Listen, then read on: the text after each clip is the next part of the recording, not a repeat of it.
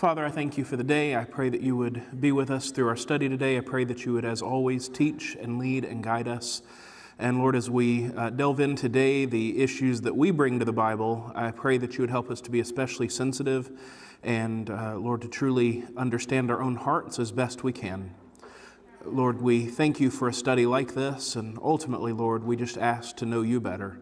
We thank you, we love you, and it's in Jesus' name. Amen. All right, so today we are covering what we bring to the text, and in your handy-dandy handout, it is number 7. So, kind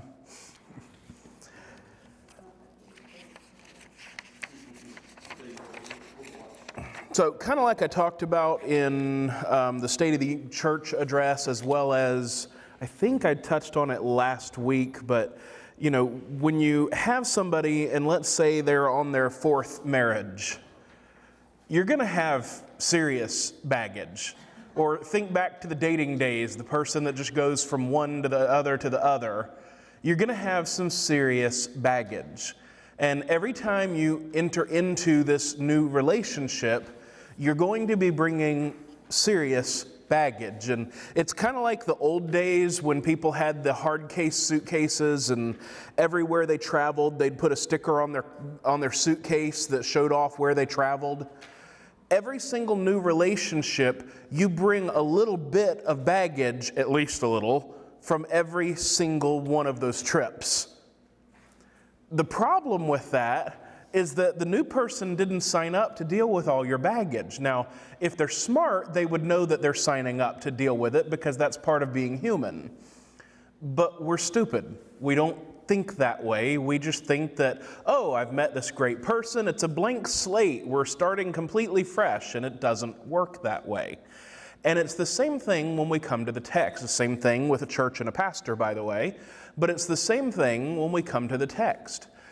Every time we come to the text, we're bringing baggage with us. And I've talked about this at some level, but we're going to go more in depth in this chapter.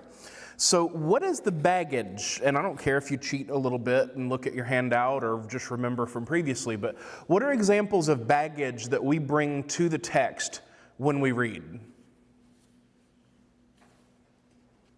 Preconceived. Like you said, a lot of us grew up with the King James Version, and that was it. Mm-hmm. Preconceived theology. Yeah, so Coming from outside of a Baptist denomination, you know, whichever way you go, there's a preconceived what you grow up thinking or taught growing up that may not really relate, go along with the scriptures. yeah. Or it's a different version of what somebody else interprets. Yeah. So preconceived ideas and sometimes maybe misunderstandings because of language differences, and then pre-learned theology, right? Is theology a bad thing? No, as long as it's subject to the Bible, right? Theology should come out of the Bible. It should emanate from Scripture the same way that heat and light emanate from the sun. What's wrong is when we make our own light bulbs, and that's not emanating from the sun anymore, right? What's some other baggage? You guys have kind of hit some of the major categories, but what's some other baggage? Let's think for a second, because this is really important. Like culturally, I mean, we're living in a world today who accepts a lot of, I would actually praise a lot of things that the Bible teaches us is an abomination to God. Yeah, our culture is a big one. Yep. And yes, to your point, there are a lot of things that the Bible tells us are wrong that our culture not only wants to tolerate in the old sense of tolerance, as in, okay, you do you, I do me. That's pretty much an American concept. That's as an American, you're fine there, but not anymore, not with new tolerance. Now you have to accept and celebrate what other people are doing if you want to be in the good graces of woke culture. I don't care. Yeah, so culture is a huge one. And then everything we have ever been taught about that passage, which I think is what Jill was getting at, not just the King James versus a newer version and maybe some misunderstanding, but I think she was also touching on previous teaching, right? Every time you listen to somebody that's teaching the Bible, they're trying to persuade you that the text means A, B, C, D, whatever. Now, they may be in good faith trying to persuade you.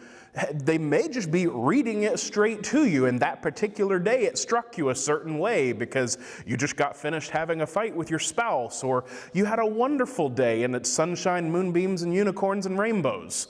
Like, even just listening to the text, the day that you had is going to affect the way that you receive what's being said. And then you add all the other things in there. Maybe you have done your due diligence and you've studied theology before.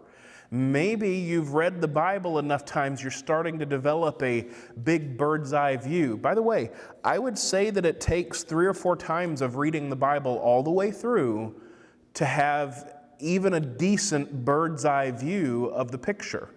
I mean, think about that. If you have an in-depth conversation with someone that you're close to, whether it be a spouse or a best friend, and you share your life stories, right?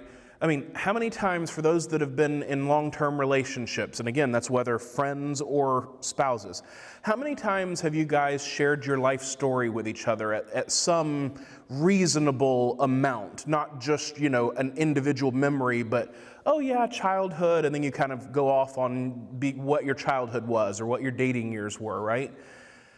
And in all honesty, if you were like on, what was that show? The Newlyweds, right? They think they know everything about each other, right? And a lot of times newlyweds do. Oh yeah, I know everything I need to know about that person. No, you don't.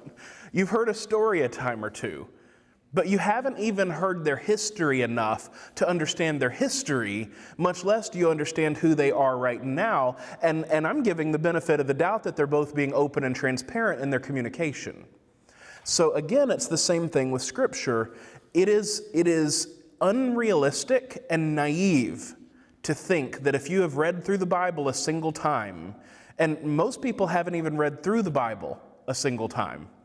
And I put the post up a couple days ago on Facebook. I don't know if you saw it, but it was a very small percentage of people that have ever read the Bible a single time, and a much smaller number of people that have read it multiple times. So it's very, very naive to think that in every other area of life, you have to keep digging and keep practicing and keep hearing the story over and over, and that doesn't work that way in Scripture. If you've only been through the Bible once, if you haven't been through the Bible a single time, then as lovingly as I can say this, you don't know the Bible yet.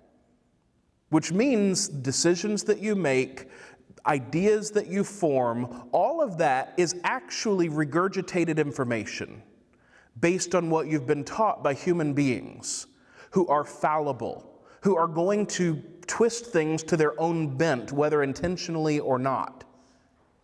So it's scary in church when you have leaders that don't know the Bible, and they're the ones making the decision, and they think it's based on Scripture, but they don't actually know the Bible well enough to make biblical decisions because they don't know the Bible. And then you bring that into the home. Biblically, men are called to be the leaders in the home. Now, it doesn't mean that they're the most qualified. It doesn't mean that they're the smartest. It just means that that's who God put in charge of the family spiritual life. Why? I don't know. I mean, theologically, it's because God created Adam first, and then God told us that's what it is. But I don't know why. Why did God choose the tribe of Levi to be the musicians? Why did he choose the house of Aaron to be the priests in the Old Testament? They weren't any better than any of the others. I don't know. It's just who he chose. But what we need to understand is everything that we have been taught is baggage. Now, baggage is not always bad, right? Sometimes the baggage that you bring can be good. We usually think about it as bad in our way of wording things. But baggage can be good. For example, I'll use myself as the example. You know, my dad and I are a lot alike in our raw wiring. The way that we process through information, the intellectual side of my dad and I are very, very similar. And in our raw human wiring, we have a lot of similarities. But because of the abuse that I endured with my dad, and because I got to see the effects of the things that he did, and I saw the root causes, I saw what was happening, how he was processing, and then I saw the effect. That motivated me to learn by a negative example. Okay, if doing this, this, and this leads to this, I don't want that. So baggage is not always bad. Just like your previous teaching on a given passage, you may have had somebody that taught you very well and very accurately a given passage. And if that's the case, then the baggage that you bring can be helpful. But you may also have had somebody teach you something really wrong, and that is not going to be very helpful. So the important thing to understand is that there's baggage. And I know I'm really going in depth here, but this is one of the most important sections of this entire study, because this is the one that I think people miss the most. Just like going into a new relationship, people just kind of gloss over as if it's a blank slate, and it's not. The other person has baggage, and you have baggage. Just like a church and a pastor, right? The pastor's going to bring some stuff with him, and the church is going to have some stuff with them. It's not all necessarily bad. It's certainly not all going to be good. But if you're not aware that it's there, that's where you're going to have the problems. So as we delve into this, and again, it's chapter 7. It does actually have a bit of the outline in your handout here. So as we go into this, again, I hope that will help make more sense. So I'll read a little bit here. I'm not going to read everything. I don't think this is all overly helpful, but I do want to read the intro here. One context that is often overlooked is the context of the reader, the world from which the reader approaches the text. We, as readers of the Bible, are not by nature neutral and objective. That's, kind of like the scientific community. They think that they're neutral and objective, and they're ignoring the human side, right? It always skews the results. We bring a lot of preconceived notions and influences with us to the text when we read. Thus, we need to discuss and evaluate these pretext influences, lest they mislead us in our search for the meaning of the text. So the example that he gives is Luke 2:1 in the King James, and it came to pass in those days that there was a decree from Caesar Augustus that all the world should be taxed. Let's begin with a story. Danny and his family spent several years working as missionaries in Ethiopia. Right after moving down country, Danny was privileged to watch a Christmas pageant presented by an Ethiopian evangelical church in Dilla, Ethiopia. Was that ever a different experience? There were no Christmas trees with lights, nor was there any snow. The weather was balmy, and there were banana trees growing right outside the church. Over 400 people crowded into the church building, which had seating for maybe 150 or so. Of course, we use the term seating loosely. The pews consisted of uncomfortable benches constructed out of rough, uneven, hand-cut lumber. The church had dirt floors where fleas flourished, mud walls plastered with white and lime plaster, rafters made of eucalyptus poles of various sizes, and a corrugated steel roof.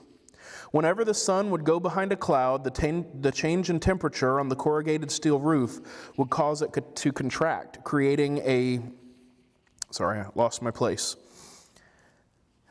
creaking, groaning sound for several seconds. Then the sun would again emerge, causing the roof to get hot again, and the corrugated steel would repeat the ritual moans until the metal had expanded back to its original size.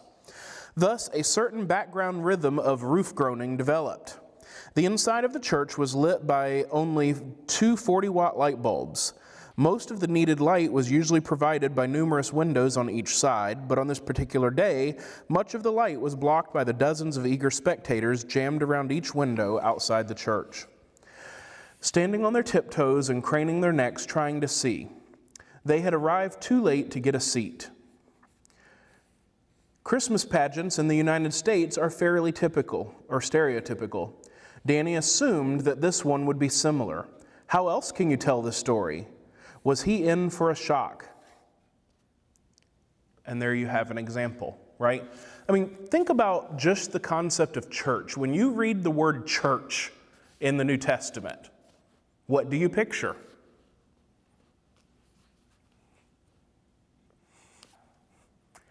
An American church, probably this church, right? Because this is the one, and especially here in Reevesville, this is the one that most of you have literally been in your whole lives. You've visited other churches, or maybe a few of you were imported from outside, but for the most part, this is church to you because it's the only church you've ever known. And as we've said several times over the last number of months to a year, if we had told you a year before the pandemic that there would come a time where the people of Reevesville Baptist would not only willingly choose to sit in their cars in the parking lot during service, but also, at least at certain points, demand to sit in their cars during a church service instead of being in the building, and that no one would go in the building, for the most part, for an entire year, you would have said that the person was crazy. Had I, not that I don't believe that version of prophecy still happens today, but let's pretend that I had been a prophet in my hiring time, I can't think of the word, candidacy for this church, and I had told you guys, hey, you know, there's going to come a time where under my leadership, we're all going to be out in the parking lot and not in the building. I guarantee you the church would not have hired me, right? Because that flies in the face of everything that we have known about church until now. See, even the word church, you picture this. But in the New Testament, when you read the word church, what are you supposed to picture?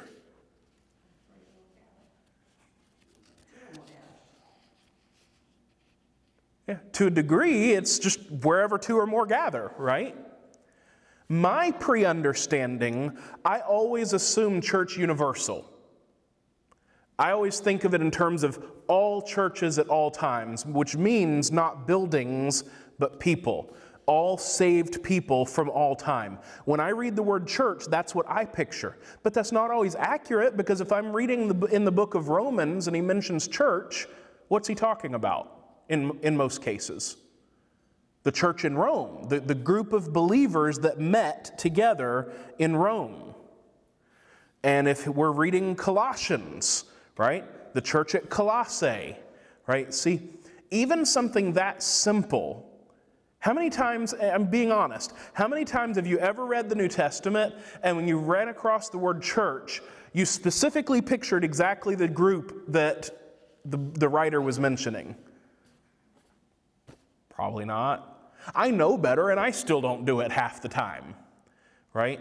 So again, that's a pre-understanding that we bring to the text. Now, what are the dangers even with that simple example of church? That we misinterpret the text. Yeah, the ultimate consequence is that we're going to misinterpret the text, or at least very potentially. But what are some other consequences? What are some other dangers to even something that simple as the word church?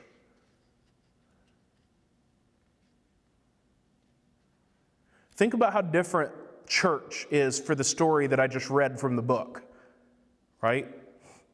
Anybody been on a mission trip? What did the church look like when you went on that mission trip?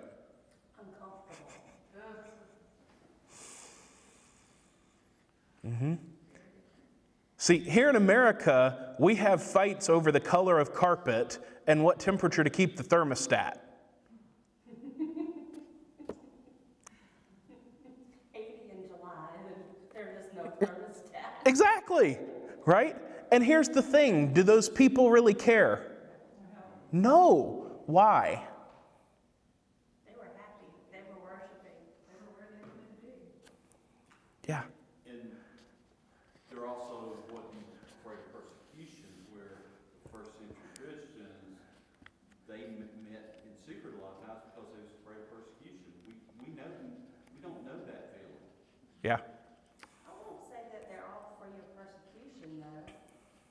I mean, even where we were at, I wouldn't say that they were 100% free of persecution, because there were many obstacles all around them. As an American, how do we usually define persecution? I mean, the American church, when the American church says that it's persecuted, what does that usually mean? Yeah, I got my feelings hurt. I was scared to say something about Jesus, and somebody looked at me funny. I'm being persecuted. We need to boycott something, right? That's not persecution. See, God has blessed our country, and we don't know why. But the problem is we've become spoiled, and we don't have our priorities right. We're not focused on the Bible. We're focused on our creature comforts. We're not focused on doing ministry. We're focused on having it our way and our traditions. And Jesus talked to the Pharisees a lot about that. And quite frankly, that's the American church for the most part. So when we read the word church, there's a whole range of meanings and consequences and implications. We're fighting about temperature, they're fighting for their lives. Here's another quick example, and again, I'm sort of teaching on this just as much as I am the pre-understanding, but I want this to drive home. You know, I've heard numerous times, and this church is pretty gracious on this. Don't misunderstand what I'm about to say. This church is pretty gracious. I have not personally, and the gossip mill may be going differently, but I have not personally been harassed about going long on sermons.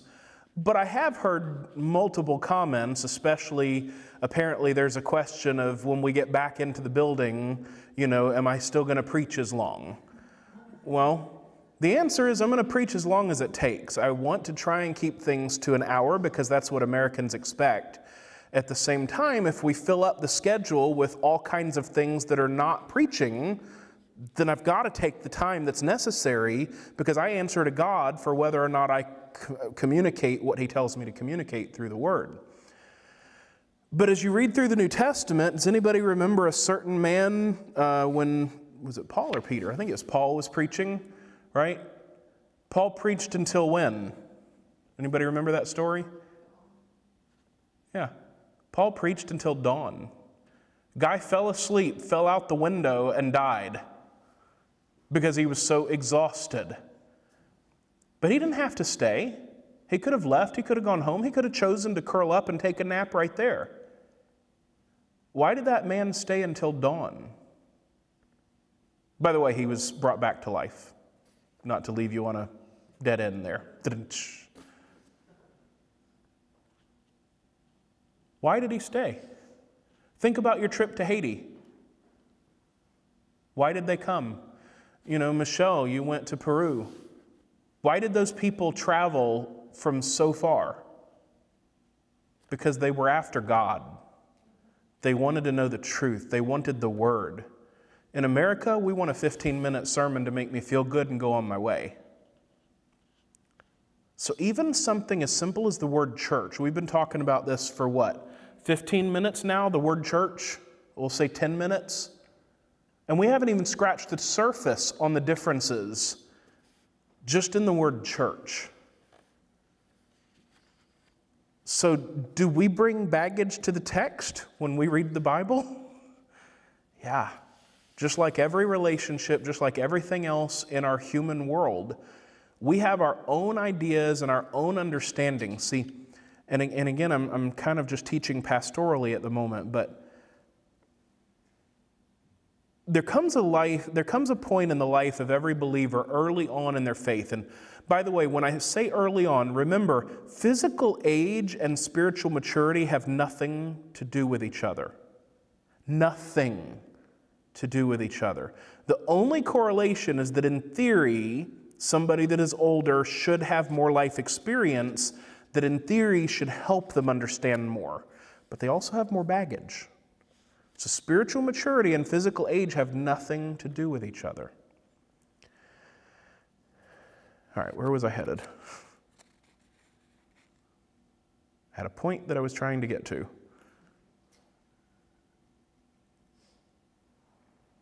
I don't know. It'll come to me in a moment, or it wasn't that important, I guess.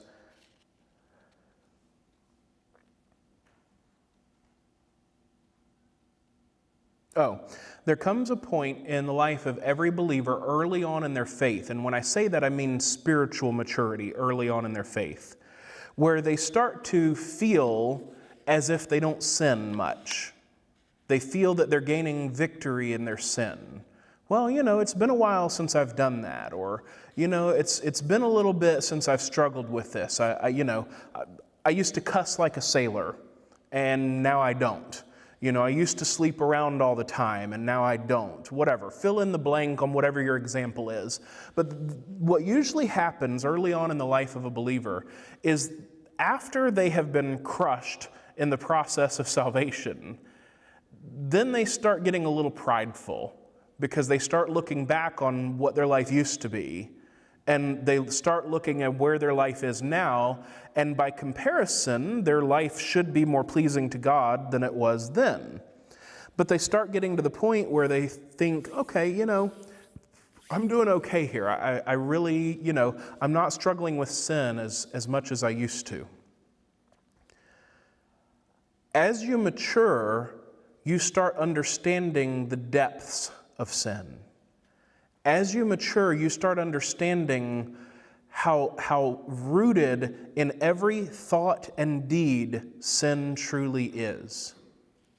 Think about our conversation about the word church. How arrogant and selfish do we have to be to assume that our version of church is the definition of church? Think about that for a moment. I'm not trying to call you out compared to me. I've already confessed I do the same thing. But think about it. If my understanding of church, if I read the New Testament and my understanding of the word church is my experience, and by the way, your experience, you're by nature of being a human being, you're assuming that yours is correct. You look back on your version as being right. Just like the example that I gave you guys previously about picture a swing set, right? What's your swing set? Is it blue? Is it wood? Is it red? Whatever, right? Because in your mind, that's what a swing set is. Well, the same thing with church. Who said your way is the right one? But we automatically assume it is. That's how deep our sin is. Our sin is so pervasive and so deep in our hearts and minds that we literally automatically assume that our version is not only right, but normative, meaning it should be the case for everyone.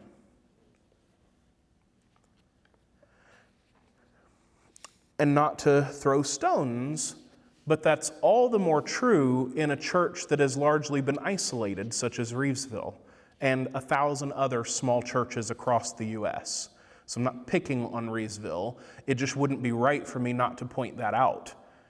Because even though you guys, a lot of you have visited other churches, many of the people at Reevesville have never spent any significant time at another church. So you literally don't know another way of doing church. And the same for anybody listening online, whether they're at Reevesville or, again, one of any thousands of churches out there.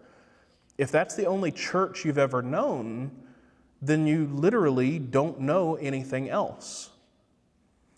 So pay attention to how deep your sin is. And that's a spiritual lesson that I'm stumbling on as well as teaching for this section in our study. You've got to pay attention to the depth of your sin, because you're automatically making assumptions and bringing those to the text. And that is very dangerous. Now, we've kind of hit on pre-understanding, so I'm not going to spend more time there. Let me find the next section here before I move on to what I was going to say.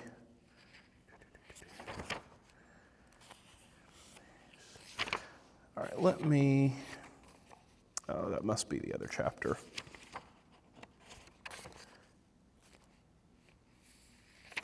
Okay. Well, let me ask this question, because it must be buried in here somewhere, or it's one of the other chapters. Let me ask this question, and actually let's turn to your handout on chapter 7, because I'm pretty sure it was there. No, it's not. I'm not sure where it is. We'll get back to your handout in a second. Now that I've gotten you all down on yourself, and you should be for this, by the way, can we be neutral? Can we be unbiased?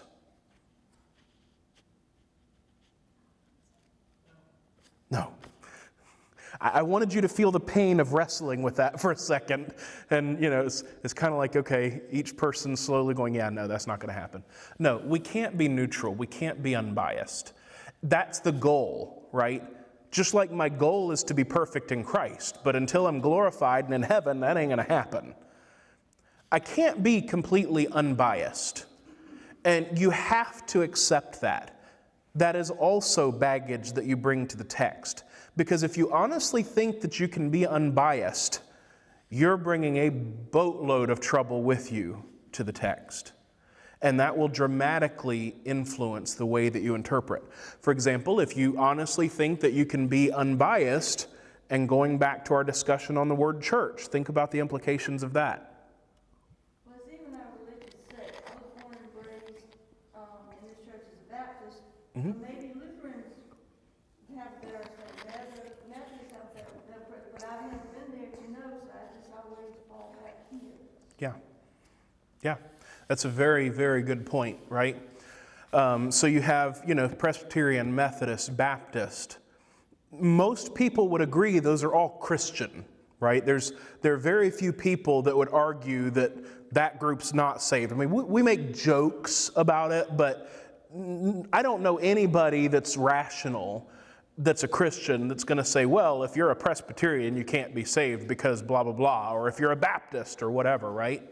And yet the way that you do church, the way that you worship, and the way that typically Scripture is understood is very different. And that's kind of like what you were talking about earlier. But I think there was a generation thing there, probably more so towards our parents' generation, where, growing up in Church of Christ, if you went to Church of Christ, you wasn't saved. And I've heard it from a little bit from some older Baptists too, the same way. They did, but it was a time when everybody was Christian in the country, actively Christian, and they were seeking the other memberships from other denominations. But I think there was a time where a lot of different denominations felt that way. Yeah.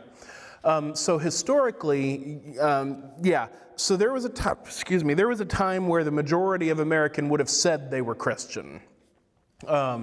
The majority of America being Christians, a very arguable point, but there was a time where the large portion of people would have said that they're Christian, yes. The idea of someone from another denomination not being saved is not part of the doctrine of most of the major groups like Baptist, Methodist, Presbyterian, etc. So you may have had groups or sects that would have said that, but that was never part of the doctrine or the understanding of most of them. And that goes back to probably my bias growing up in Church of Christ of seeing that in Church of Christ and how it was felt. Yeah, because Church of Christ, some Pentecostal groups view it the same way. Not all Pentecostal, but some Pentecostal groups view it the same way. If you don't speak in tongues and or you're not part of the Pentecostal group, then you're not a Christian. So there are certainly some denominations, so that's a great job of teasing out your own bias. Not that there weren't groups within some of those that either would have said it or more realistically they would have acted like it. And that's where the church stealing comes from. I've been doing 14 years of teaching out that bias. Yeah. But yeah, right? I mean, each group has a slightly different understanding of Scripture. Now, here's where you can go wrong. And I've heard it in this church. So pay attention and be careful, because I've heard this in this church. I've heard some people make the comment, well, that's your opinion, that's that person's opinion, everybody's got an opinion, but they're talking about things related to the Bible. And the point that the person is making when they make that comment is that we're all simultaneously right. Well, that's modern American relativism. Here's the thing. There are things within the Baptist church that I guarantee you are wrong. There are things within being the Methodist church that I guarantee you are wrong. There are things in Presbyterian and all the different groups. We interpret Scripture differently. In some areas, it doesn't matter, right? Whether we do 3 hymns and stand up in between each one or not, or sit down in between each one or not, or whether we stand the whole time, right? I mean, let me rock some of your worlds with this one. Is there anything wrong with the modern American worship? Now, hear me carefully. Is there anything wrong in modern American worship with having colorful lights and fog machines and loud music? Yeah. There's nothing inherently wrong with those things, as always, unless the focus is off of Christ. If those things lead people toward Christ, there is nothing wrong with them. Because there are certain denominations that say even having music is wrong. Right? Not mentioned, no musical instruments mentioned in the New Testament, so that per se is wrong. Yeah. From that doctrine. Right? So there are preferential things that just don't matter. And unfortunately, those are the things, and I'm preaching again, but those are the things churches spend their time arguing and fighting about. Whether we should have contemporary music, traditional music, well, I like the hymns, well, I like the new songs, well, I like this. When did church become about I? That's idolatry. I'm here all day. Literally today. I will be here all day today, basically. Right? I mean, seriously, that is idolatry. But that's where we spend the majority of our time. So let me introduce, and this is not in here. It's somewhere in this book, but it's not in this section, but it applies. There are major doctrines, and then there are secondary and third level, tertiary doctrines. Major doctrines, there is a right and a wrong. It is black and white. You believe it or you don't. You are saved or you are not based on some of those things. Jesus is God. That is not up for debate. There is no debating that one. If you don't believe that, you're not a Christian. Secondary doctrine. Jesus was born of a virgin. Well, I guess I shouldn't have given you the answer, but let me ask the question now that I've basically given you the answer. Does believing that Jesus was born of a virgin, is that required for salvation? No. Why not?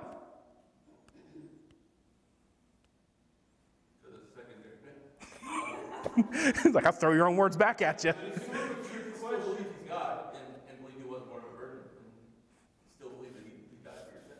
Because we believe by faith, but we believe in an inspired word, which that leads to the inspired word says he was born of a virgin, so if he's God, by faith, Yep. we believe, so it's sort of a circle in my mind. Yeah. And I agree with you, but what is your statement based upon? What is the lowest level common denominator of what you just said? Nope. The logic side. Oh, the Bible's inspired. Bingo. Do you have to believe the Bible is inspired in order to be saved?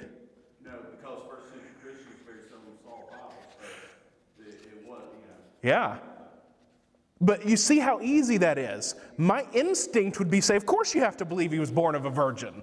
But when you actually think it through, no, because that's assuming that somebody believes that the Bible is inspired. The Bible, there is no Bible verse that says thou shalt believe the Bible is inspired in order to earn salvation. All right, you don't earn salvation, by the way. I threw that in there on purpose. But that's not, I mean, you can find that in 2 Opinions chapter 3 where most people quote from. But that's not actually in Scripture. So there are major doctrines that we must believe in order to be saved. Then there are secondary doctrines that are of supreme importance, but are not salvific. They're not, your salvation is not dependent upon them. And I would say the inspiration of Scripture is one of those secondary major doctrine, but not a primary major doctrine. So secondary doctrines, they're very important. They are extremely important. And I think that secondary doctrines have to do with faithfulness. Are we being faithful in our worship and service to God? If we're faithful in our worship and service to God, we must believe that the Bible is inspired because God gave us the Bible and it claims inspiration of itself. So, in order to be faithful in my daily walk sense, then yes, you must believe the Bible is inspired, and therefore anyone that learns about the virgin birth from the Scripture ought to believe it. But that is a faithfulness of walk and understanding, not a salvation. The secondary doctrines are largely where the different denominations come from, because different ones weight different things differently. So is there room to disagree on some of those? Yes, but less room than the third level stuff, right? I mean, almost all major denominations agree that the Bible is inspired. Now, some of them treat it more loosely than others, but almost all of them agree that the Bible is inspired. So, I'm sorry. Would you say something like believing in gay marriage would be a secondary doctrine or a primary doctrine? I would list that as secondary because it has nothing to do with your salvation. You wouldn't know that it's wrong per se without reading Scripture. Now, Romans chapter 1 does talk about how even nature testifies. I'm going to paraphrase, but Romans chapter 1, for reference, you can go read. Even Romans chapter 1 talks about how nature testifies to the way that God intended His creation to be. But again, that doesn't have anything specifically to do with salvation. That has to do with understanding right and wrong. The salvation is based on faith in Christ. That's not based on your correct understanding of X, Y, or Z. Okay? Now, in Romans chapter 1, it talks about how people exchange natural lusts for unnatural. Therefore, God gives them over to a reprobate mind, and so on and so on. Verses 24, 26, and 28 specifically talk about God delivering those people over to their own lusts. And it talks about how that is a judgment upon them and they're not saved. But that's talking about, how do I want to word this for the sake of time? That is talking about lost people acting like lost people and continuing to act like lost people. The specific example, of course, in that case being homosexuality. Right now, we're talking about the idea of what is required for salvation. So all that's required for salvation ultimately is those major doctrines such as Jesus can pay for our sins. He is God. But part of salvation is repenting of your sins and turning away. Mm-hmm. So if homosexuality is a sin, Mm-hmm. you would be needing to repent of that and turning away from it. Yeah, absolutely. And so is lust. Now, don't get me wrong. I'm not being easy on homosexuality. All the same. Yeah. One sin's Yeah. nothing, but It's the same thing as, let's say you've got a prostitute that you've been witnessing to. Almost as if Jesus had done that, right? And this prostitute is supposed to give up their lifestyle now. That is the same thing, absolutely. And then we get into secondary and third level doctrines where somebody that is continuing to live that lifestyle, that's the evidence they weren't really saved. But struggling with that sin by itself does not prevent salvation. Salvation is in the person and the work of Christ. Struggling with it doesn't have anything to do with it happening, continuing to live in a pattern of sin is the proof that it never happened. Does that make sense? Yeah. Okay. I want to make sure, because that's a tricky one. It makes sense. Okay. So secondary doctrines would be things that are very supremely important, but they're not having to do with salvation itself. So how many things do you think fit in that primary doctrine category? Not many. Yeah, small. Very small, right?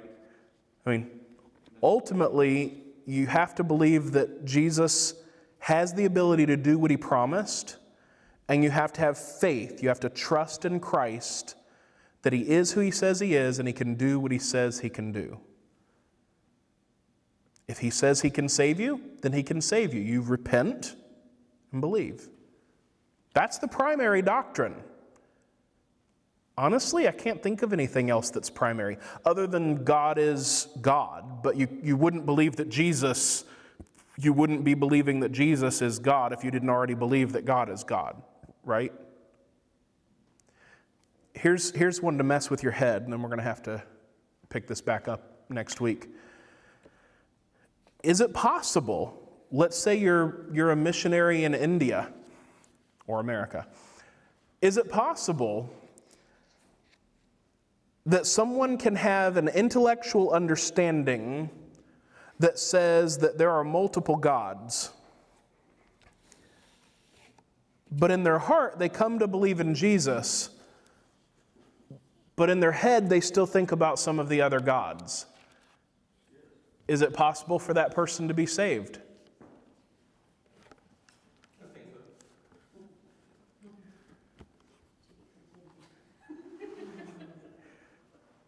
See, baggage is not easy to get rid of.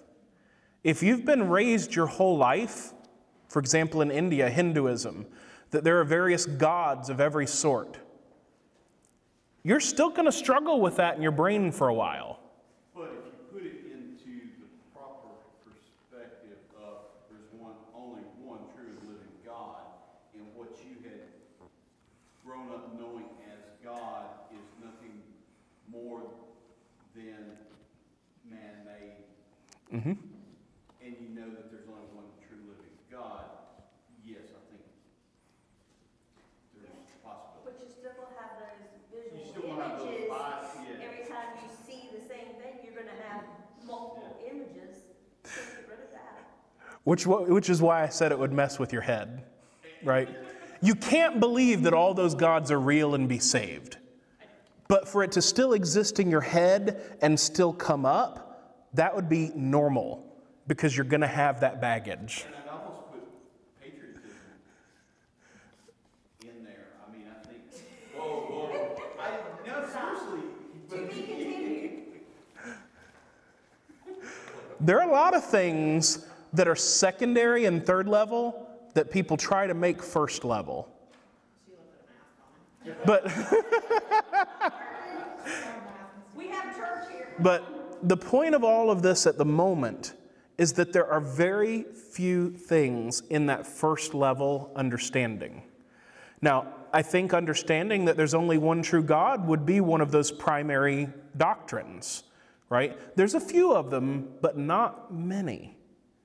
The problem comes when we try to make second and third level, and especially fourth level, when we try to shove those into the wrong category. That's where we run into the trouble, and that's where we start having the fights where people are throwing scripture at each other left and right, and both of them are missing the point. So we've got to be careful. We'll pick this back up next week. This is not in the book, so Sheila, I'm going to count on you to remind me where we left off, because we're related to this chapter, but he covers this somewhere else, and I don't remember where. So I'll close this in prayer.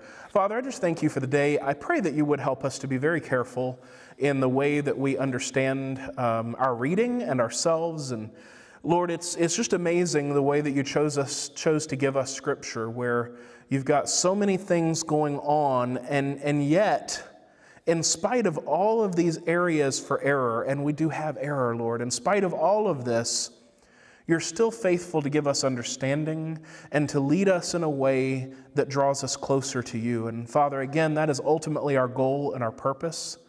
And Father, we thank you, we love you, and it's in Jesus' name, amen.